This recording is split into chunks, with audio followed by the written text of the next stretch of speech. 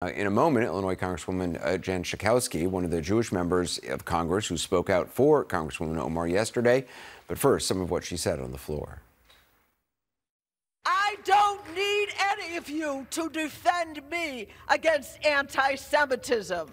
My friend Ilhan Omar, we have worked together to the values that I treasure as an American Jew and that she treasures as an American member of the Islamic woman, the only one on the Foreign Affairs Committee. That is the third largest religion in the world, and we in the United States of America. I am just furious. We have seen all kinds of anti-Semitism from the other side of the aisle. That's Congresswoman Schakowsky yesterday. I spoke to her earlier tonight. Congresswoman, appreciate you joining us. Speaker McCarthy said that the removal of Representative Omar from the Foreign Affairs Committee was not a tit for tat because Republicans had removed her from only one committee while Democrats removed Representative Marjorie Taylor Greene from all committees. Is that a fair comparison? You know, first of all, thank you so much for having me. It's just ridiculous. Marjorie Taylor Greene was the hypocrisy is just overwhelming. I mean, this is a person who had advocated violence, was talking about Jewish space lasers that were causing fires in California.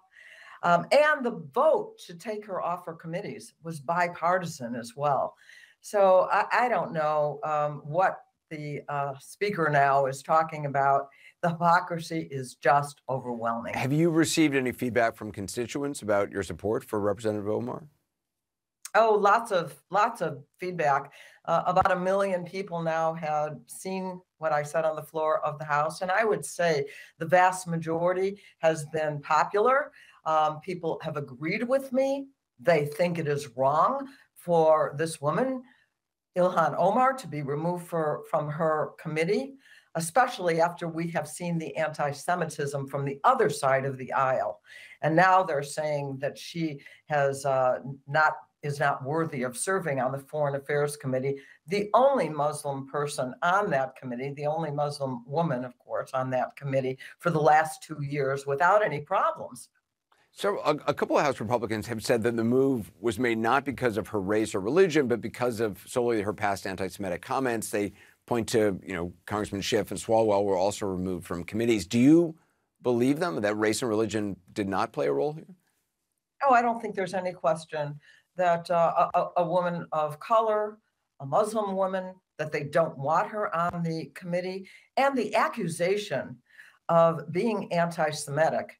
After we have seen certainly former President Trump talking about how fine people on both sides were in the anti-Semitic rally where a woman was killed, when we have seen several members, including the new current whip of the House, Congressman Emmert, saying that Jews have paid for elections.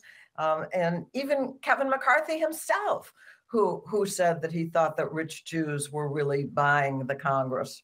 I mean, is this a sign of what is to come over these next 2 years? Is this just the beginning for you? Oh, I don't think there's any question that this Republican majority wants to find the games that they can play that are going to try and put Democrats in a bad position. But I think most people see that this is really fake and phony, and that what we have seen over and over from the Republicans advocating for violence, advocating for insurrection, and now they're going to blame this woman who apologized, unlike any of them ever apologizing for anti-Semitic remarks, to take her off her committee where she has served well for 2 terms in Congress. Congresswoman Schakowsky, thank you for your time. Appreciate it. Thank you so much.